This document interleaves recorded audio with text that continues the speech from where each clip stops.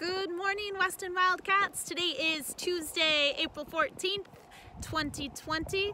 Miss Trimner coming to you live from my backyard with your morning announcements. First of all, look at all this snow. I can't believe it's the middle of April. It's crazy, but it seemed like a really great day to get outside and get some fresh air, maybe do a couple of the PE activities from the Encore Choice Board, get my body moving, and soak it up while I can. I hope you guys are able to do the same thing today. So today, on April 14th, we actually have no birthdays today. Hard to believe with about 540 kids that we have no birthdays, but no April 14th birthdays today. I do have for you another awesome video from Mr. V in 5th grade with a little science experiment, so take a look at this. Hello, Weston Wildcats.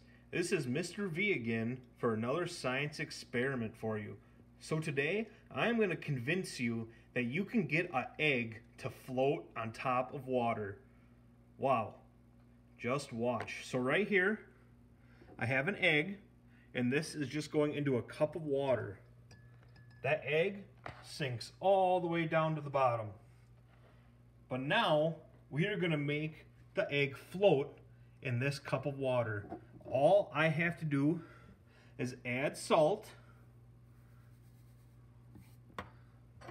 and then stir it all up in the cup. Nice and good.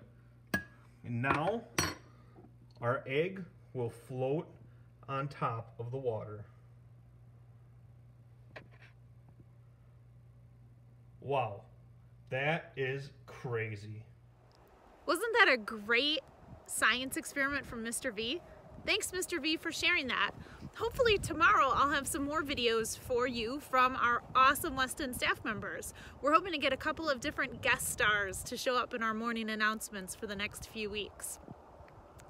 Yesterday's riddle came to us from Bennett Berg in 4th grade, and Bennett's riddle was, what is so fragile that just saying its name will cause it to break?